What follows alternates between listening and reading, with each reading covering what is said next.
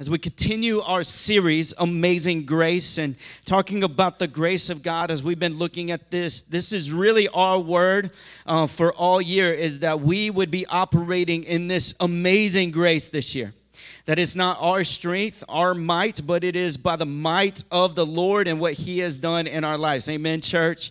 And so grace is an important part. I want to just say a couple things before we get into God's Word this morning, before we share it and read it this morning. I'm so excited because our youth, we had 19 youth students last Sunday, and all in this, 100 square foot space. So they were sitting on the floor, they were huddled up, and I'm really excited because we actually just negotiated with our building to do a month-to-month rent on a suite just right down on the other side of this iWorks. And so it's going to allow all our students on Sunday morning to have more space. We'll also do growth track over there, baptism class. If you're a 19 member, there will be a volunteer room for you to put up your purses and to grab, maybe a breakfast taco or something like that as you serve. And this is all to really just begin to position ourselves as a church, as we're growing and we're expanding and we're looking at how do we get more seats and what do we do.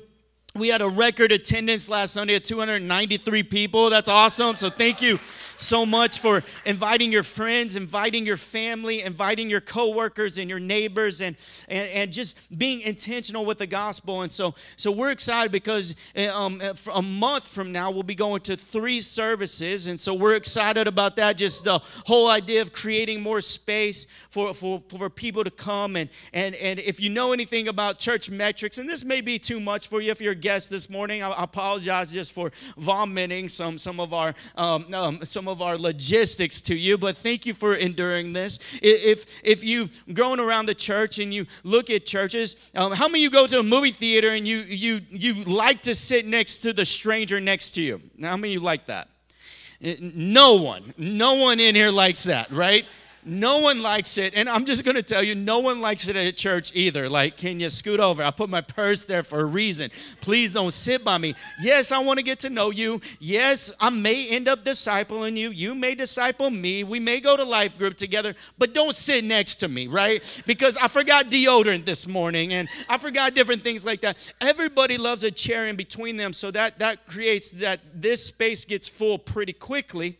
And as you noticed, every time our space gets full, the next Sunday, somebody who was new to our space, so maybe I'm speaking to you this morning, was new to our space, says, man, I didn't like that person sitting next to me. It was like a little too close for comfort, They were doing the thigh thing where their thigh was right next to my thigh, and they were rubbing, and I was just like putting a piece of Connect card right in between us,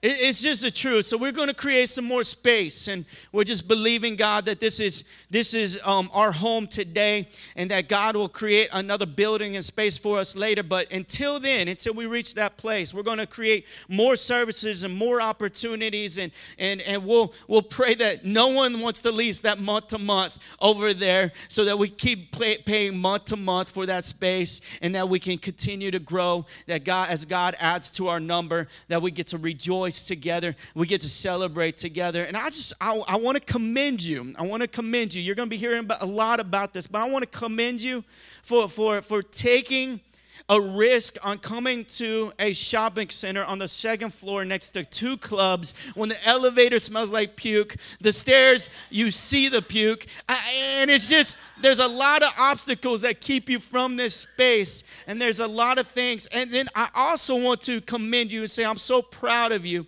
that you've invested in somebody you didn't know in this space, that you actually took the opportunity to get to know somebody who was maybe sitting by themselves that Sunday, or a new family that seemed a little lost, and you just engaged them intentionally in knowing that the kingdom is coming out of you every time people come into this space. The kingdom of God, the encouragement of God would come. I mean, I'm just so thankful, and I have to applaud you for that. So So our 9:30 service gets a little teaser of where we're headed, and you're so welcome. I hope that brings you in the loop, but pray for us as we think about strategies and we think about how to reach more people in this city, in the space that God has given us. So let's pray for that before we get into God's word. Father, we just are so thankful, Lord Jesus, that you've brought many people to this space, God, that, Lord Jesus, in a city of 1.5 million people, God, that they're statistically, God, 2/3 of those people do not attend church somewhere. Statistically, on the last census, Jesus, there was about 35 to 40% who were agnostic or indifferent when it came to a religion. Lord Jesus, we're praying, God, that the gospel would come forth in this city, that you would draw all men to yourself. God, I pray that we would create spaces and God, that it would be safe places to learn about the kingdom, to learn about Jesus and how Jesus has created people in his image and his likeness for great works and a great purpose. And that there's hope, God, and the people that come in discouraged, would they leave this place every Sunday encouraged and filled up, knowing that they matter in your eyes. Father, we thank you for this in Jesus' name. Amen. Amen. Well, we are going to be 2 Corinthians 9. I get loud when I pray. I get loud when I'm passionate. But man, wasn't it so good last week? Pastor Morgan sharing God's word with us last week. Wasn't that a great? Just that discipline would be a delight. That discipline would be a delight, and there's grace for that. That's something we're asking for, praying for, believing for. In 2009, my wife and I decided to go on a mission trip, and we committed our life that every year we would go on some sort of short-term mission trip because we value short-term missions. We think it's a good idea that God can do more in that week in you than he could the every Sunday through the year. There can be more done in a week than the every Sunday in the year. So it's something that we committed to, and it was 2009. We had already gone to a couple of mission trips the years before, and this time we decided to prayed about it, to go to South Africa, to Cape Town. And I was so excited about this trip. I was excited to go to another country. I always wanted to go to Africa. I always wanted to visit this continent and just see what God was doing, be a part of it. And 17 of us ended up raising a lot of dollars to go on a short-term mission trip. Now, when you're married with your spouse and you're trying to raise the funds in order to send you on a mission trip, everything's double, double plane ticket, double mouths to feed. Everything costs double, so you're raising twice as much, but you're limited in your network of people you can contact. How many of you know that's true? So you know the same people. So limited network, raising twice as much. So through a lot of support letters, a lot of phone calls, a lot of meeting. Hey, just would you partner with us to go on this mission trip? Would you partner with us to go change South Africa? Because anytime Ben Chapman steps into a place, he thinks he's going to change the whole country. It's unbelievable. And so would you just partner with us to do that? And so we raise all this money and we go, and it's just an incredible time. We're 12 days on mission in South Africa, in Cape Town. It's in the middle of summer here, winter there. And if you go to Cape Town, it's beautiful. Everything about it is beautiful. There's the trees that look like Colorado, just 10 minutes this way, and then there's the beach that looks like any Caribbean 10 minutes this way. And so there's the best of both worlds in this one place, and it's so amazing, so epic and breathtaking. And I remember in this mission trip that we went to this place called Cape Point. So it's where the Atlantic and Indian Ocean meet, right there at this cape, and it's majestic in every way. And you take this trail down, and as you walk down, there's this beach right there at Cape Point, and the waves are just crashing. It sounds amazing. How many of you ever heard just huge waves just crash? It feels ferocious. and yet majestic. And it was amazing. And I think about amazing grace. And I think about the overwhelming grace in our lives. And it really is this ferocious, magnificent power in our life that comes to our life in amazing ways. Grace to a person who doesn't deserve it at all. Grace to be loved when I was unlovable. Grace to have hope when I was hopeless. Grace to cover everything that offended God from birth to death. Grace to bring me into his kingdom. It's majestic and it's wonderful. And I'm so amazed by it. When we reach these places in life and we begin to see the majesty of God, and we begin to see things around us, maybe it's a sunset, maybe it's waves crashing, maybe it's a destination, maybe it's the sky or the stars, that majesty should overwhelm us. And when it does, grace is likened to that. An overwhelming feeling of, man, you didn't deserve it, but he loves you. You didn't deserve it, but it's yours.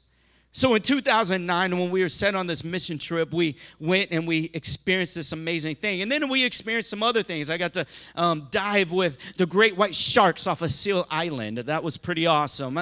We got to go on adventures. We went to the beach. We learned how to play cricket. We learned all of these things, and it was amazing. And when I reflected back on it, I was like, what was the point of that mission trip?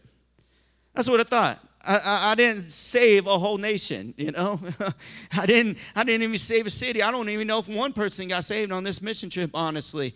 We went around and we did some social justice things, but I was like, what is going on here? What is really happening in this mission trip? Have you ever gone through life wondering if you're really making a kingdom impact? Wondering if you're really making a difference? Wondering if lives were really being changed? In this moment in 2 Corinthians 8, we see Paul writing to the church in Corinth, and he's encouraging them in their giving and their generosity. He's encouraging them to give to the poor and the needy in Jerusalem. He's going to this wealthy trade city who people are coming to know Jesus, and he's encouraging them to give to the poor who are in Jerusalem. This is what we read right here. And Paul made many trips to Corinth in a 5-year span to help establish this church. In AD 50, 52, Paul establishes the church in Corinth. We read about that in Acts 18. And then in AD 53, somewhere between 53 and 56, he goes and he establishes the church in Ephesus. Paul is very busy establishing and planting churches. Then we read AD 54 that Paul hears about the immorality in the church in Corinth, because when you have a lot of means, there's a lot of temptation for immorality. How many of you know that's true? When you have a surplus of money that you can self-gratify, there's a lot of pleasure, there's a lot of things to be done and be had. This culture was a culture that loved to gratify pleasure, loved to gratify the senses, and they had the means to do it. So Paul hears about some of this that's happening in the church, so he writes his first letter challenging the church in Corinth, and then he begins to write this letter talking to them about it. But we have no account of this first letter other than it was mentioned in his second letter that he wrote to them. But that letter has yet to be found in our historical archaeological digs. Then we read about that Paul sends to Corinth, Timothy, a second letter that he begins to write, and because he continues to hear about some things, and so he sends this First Corinthian letter to Corinth to encourage them, get them set straight. Hey, don't act like that. Hey, y'all two are sitting on the front row of church. Don't sue each other, like y'all can just work it out. Pray for each other. Hey, you two back there. Hey, y'all can just wait to have sex until after you're married. Just control your passion, control your pleasure just a little bit. It's going to be okay. Hey, you keep coming in drunk every Sunday. Can you just quit coming drunk on a Sunday morning? Can you quit giving yourself to that much wine, enjoy, a fine glass, but don't start drinking, at 7 a.m., start stumbling in here, right? He starts encouraging the church like, hey, let's just act like Christians. Let's act godly. We've talked about this. There's a grace for us to act godly, right? God gives us an ability to act godly, to begin to conduct ourselves in that way. And then we read about in the Paul's final letter.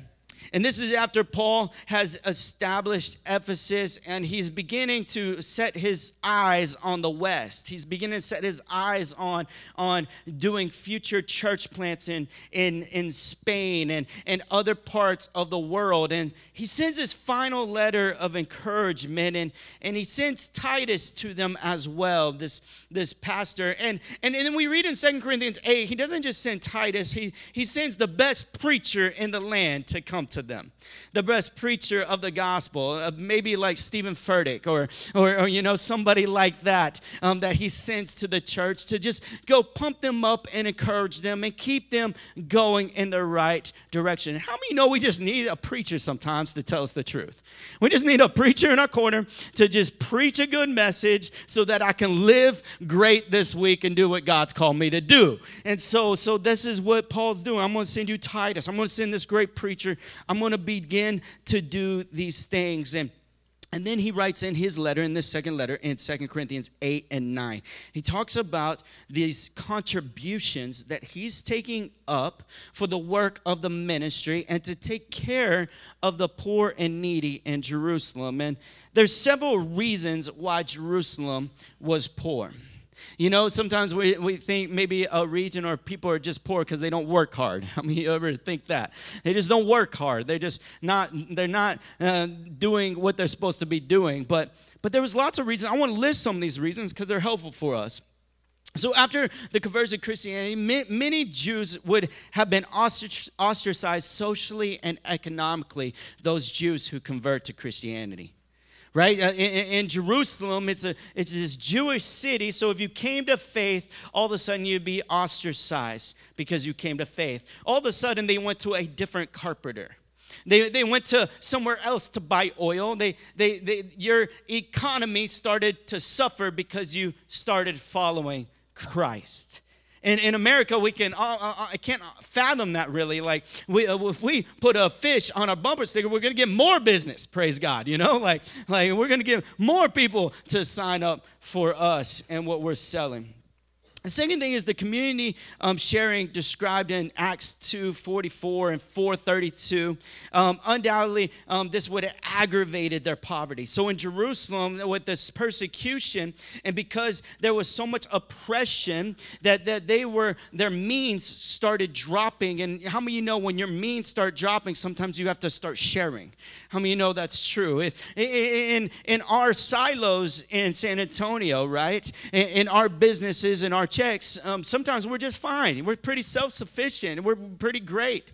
But if our means were to hit or our means were to drop, you start sharing. This came about a lot in 2008 when the recession happened. Think about this. When the recession happened, all of a sudden, kids were moving back in with their parents because they couldn't afford rent or find a job. All of a sudden, we saw many people getting their master's and doctorate degrees all of a sudden because there were no jobs on the market and they were living at home. And the Christians in the United States, even more so, opening your home, opening different things. I remember Brandy decided she was going to move away from coaching softball. She coached at Odessa College for 5 years.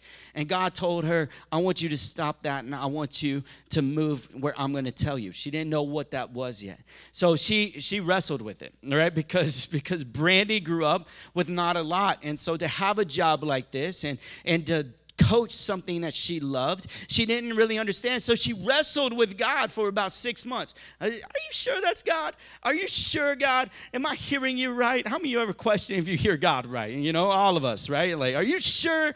And finally it was like, babe, you just have to be obedient. So she stepped out in obedience. And when she did, this was 2008, right before the recession, and then the recession hits. And there are no jobs. But I'm thankful for a businessman who worked at a security bank who was going to our church, who was a Christian. And he talked to Brandy, and he would oftentimes check and see how she's going.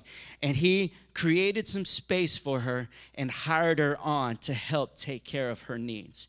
Isn't that amazing? It's just like, it was so kingdom, seeing that I'm going to just provide for your needs. I'm going to share a little bit and create some space for you so that you can have a job. How many of you know that that's kingdom? This is what God's talking about, that we start giving to one another and we start doing this. And the third reason that the Jewish people were out is there was a famine in the land.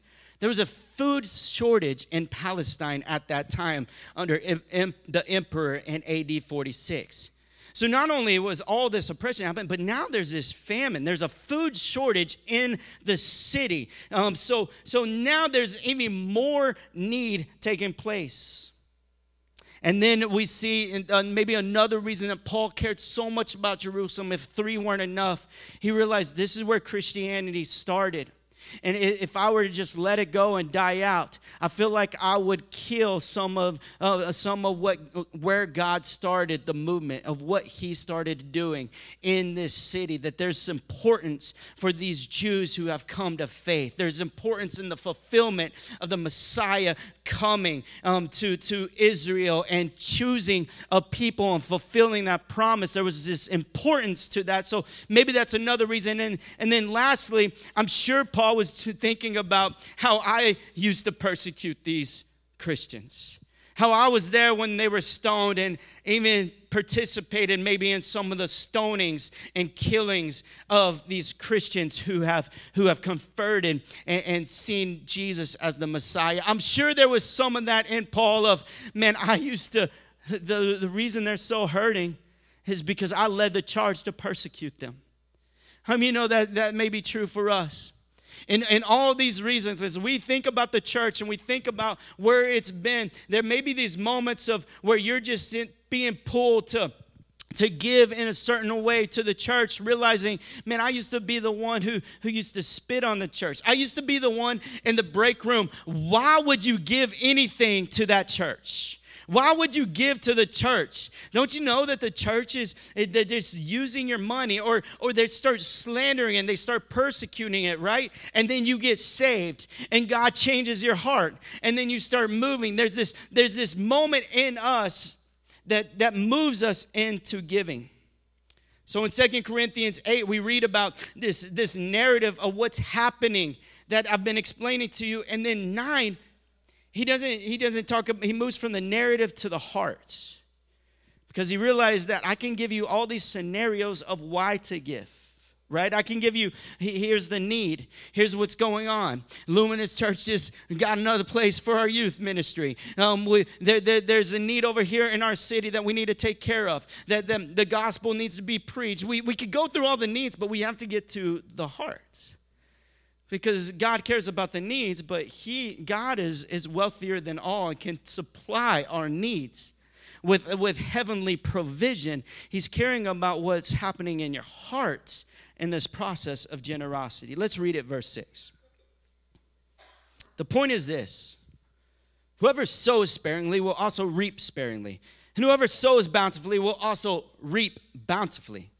Each one must give as he has decided in his heart, not reluctantly or under compulsion, for God loves a cheerful giver. And God is able to make all grace abound to you, so that having all sufficiency in all things at all times you may abound in every good work.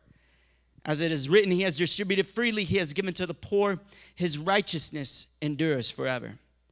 He who supplies seed to the sower and bread for food will supply and multiply your seed for sowing and increase the harvest of your righteousness.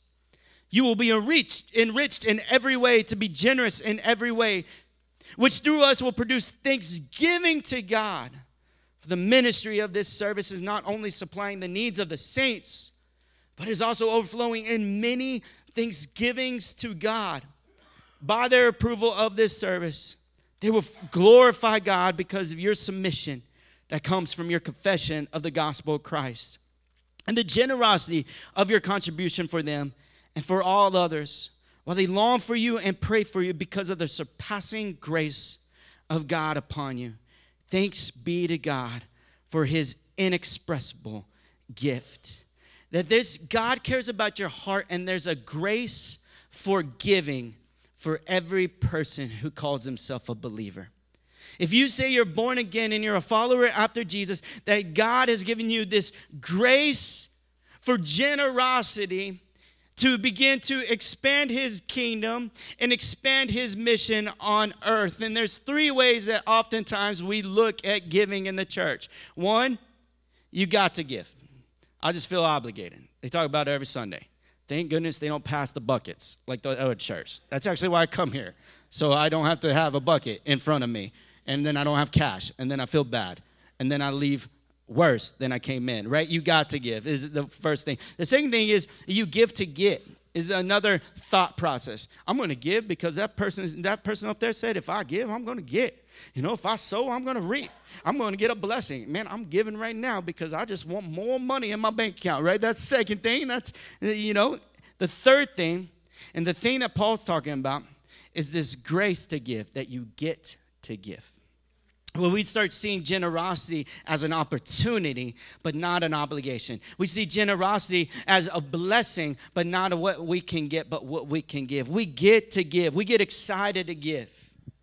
In 2 Corinthians 8:7, it says, but since you excel in everything, in faith, in speech, in knowledge, in complete earnestness, and in love, we have kindled in you. See that you also excel in the grace of giving. That this is something that we should start growing in and moving in with an excellent attitude. I want to excel. How many achievers in the room? You know, you just want to achieve something. I'll tell you what, you know, an achiever loves to excel at giving. They're always looking for an opportunity to give. Where can I give? When can I give? How can I give? On your goal list for the New Year's, you already put a line out for giving. I can't wait till we give to this place. I can't wait till we give more. I can't wait, man. This year is going to be the year we start tithing. This is going to be the year that we start walking in obedience in that. This is going to be the year you start doing that. But then if you're a 9 on the Enneagram, you're like, man, I guess I'll give. I don't know. Maybe, I guess, I don't know. Here we go. Maybe we're going to give. Do I have money in my bank account? You know, I guess we'll give. You know, 7s, they're giving on their credit card. You know, they're going in debt. Man, we're going to give in faith right now, Chase. Right now, Wells Fargo. Not that Chase. The bank Chase. Here we go. But 2 Corinthians 9:8 really culminates the heart of this that Paul wants to get to us today. It says this, and God is able to make all grace abound to you. Every bit of grace that you need. Everything you need, where you think you have to earn, he's going to give you and remind you that you don't have to earn. He's going to give you that you're loved no matter what you've done. He's going to remind you that you're loved no matter what you gave. He says the grace is going to abound. So that having all sufficiency in all things at all times, you may abound in every good work. All sufficiency. That we'd be in this place of being content no matter the circumstance. Now, contentment's fascinating, right? Because there's this tension with contentment. Some of us think after we've been looking at Bohannon's, steakhouse for the last year, and we're going to go there on our anniversary, that once you eat of that filet, medium rare, and you put that in your mouth and it just starts melting like butter, and for some reason all the vegans are looking at me like, you're gross. And so maybe your thing is a mushroom. I don't know what it is, but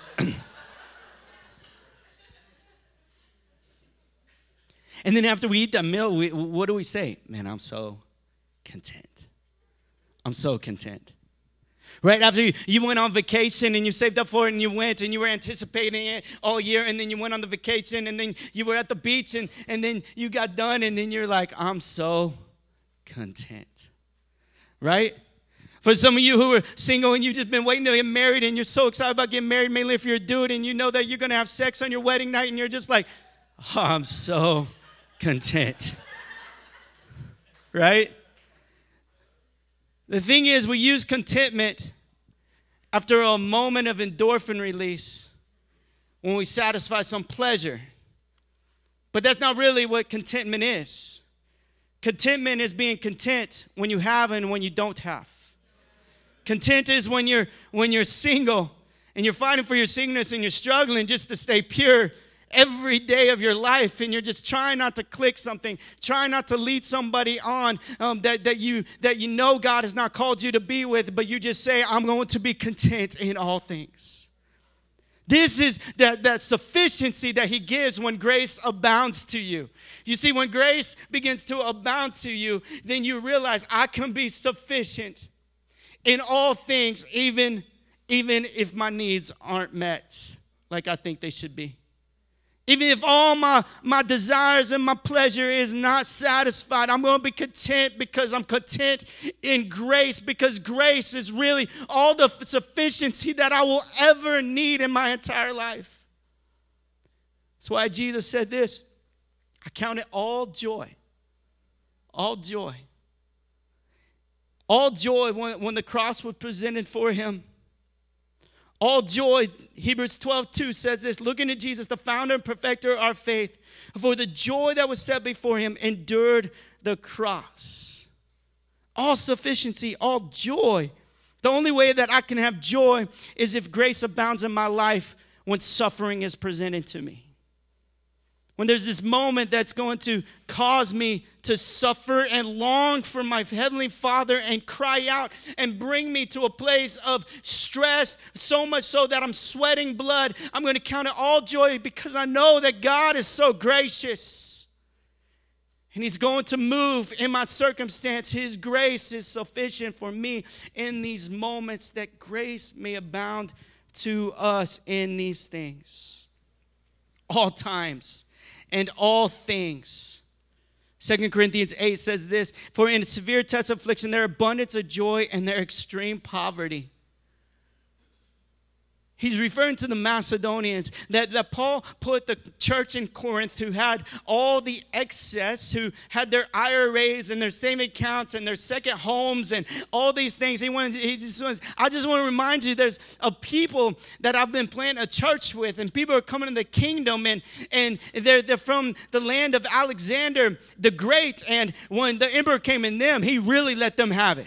He took all that they had. He took everything. He just went through the village, went through the town and the land, and he began to take everything that they had ever earned, all the inheritance to their children's children. He just ripped away. But I want to tell you something that's amazing, because grace has abounded in them, because they received the love of Jesus, that they knew that no matter what they did or didn't do, that God loves them and sees them. In that moment, they were like, we have great thankfulness in our extreme poverty. And we're going to give into a place that even if we don't have, we're going to give. We read this, how can they give when they don't have, right? That's like, that can't happen. But here's the thing. There's this moment where we're pinched in life, and God's telling you to give of something, and it may be your last bit. And you hear from the Holy Spirit, it's dropped in your heart, not under compulsion, not under manipulation, but the Holy Spirit has prompted you to give. And you're like, but I don't have to give. You have that, I want it. And when you give that, it kills something inside of you. It kills this dependency on self and puts your trust totally on Jesus. Think about it. I'm not making this up, because if we read about Luke 24, we read about the widow's mite. I think it's Luke 24. Don't quote me.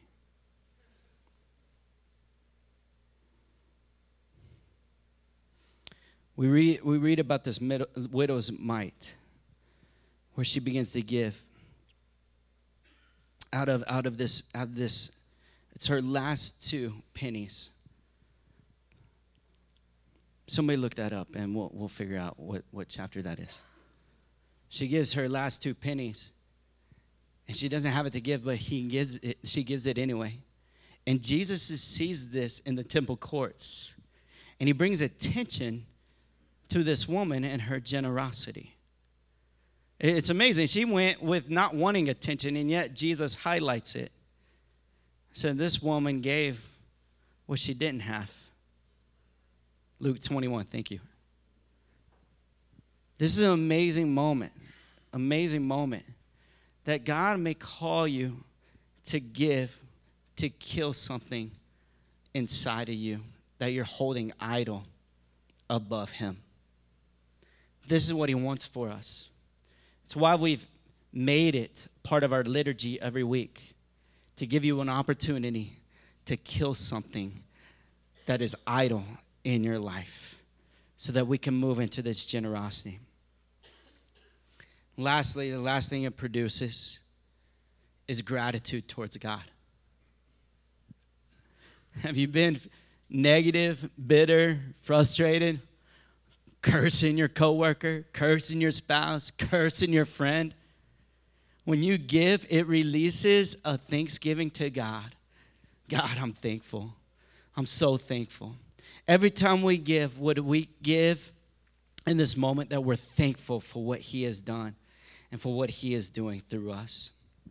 Would you stand with me this morning?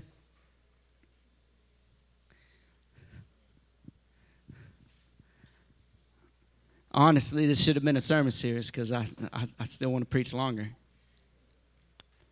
Thankfully, you came 9:30 and 11 services right around the corner. But I want to position our heart and our soul and our mind around this. If you wouldn't mind closing your eyes and bowing your head, and I want to just tell you a quick story as we do. When I went to South Africa in 2009 with my wife, we had been married a year, and we took this big leap of faith that the Lord wanted us to go, and we raised all this money. And as we raised all this money to go to South Africa, I was like, where are the salvations? Who's responding to the gospel? What's happening? What's going on? But we had one amazing day. You see, when we went to the Cape, we went to Cape Point, and we went to this moment, and we went there. We didn't go alone, but we actually stopped by a school, the School of Hope. And it was all these underprivileged kids in the poor area of Cape Town, South Africa. And we rode the bus with them, and we got to know them, and they got to know us, and we laughed, and we hung out, and we had a great time, and we went down to Cape Point. And we weren't the only eyes seeing this majesty, seeing this moment. But all these kids, most for the first time, even though they only lived blocks away, could never afford to go there. But they saw the majestic moment as well. And it's in that moment that we were able to bless over 100 kids from the School of Hope. And letting their eyes see something so amazing that they got to see the love of God and how he created something so beautiful. And for a day, they were loved really well with the love of Christ. And for a day, they were brought out of their shell. And for a day, God did something amazing. And when we got back, I got to tell everybody who sponsored us to go, I said, hey, I want you to know that God blessed Brandy and me, and we grew tremendously. But your giving and your generosity also blessed these 100 kids. And I want to tell you about their stories.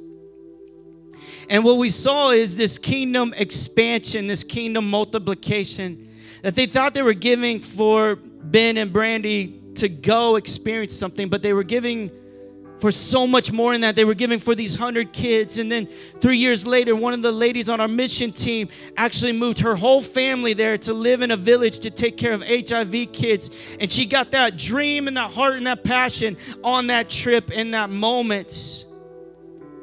And now she lives there constantly changing and loving people that would have never been loved.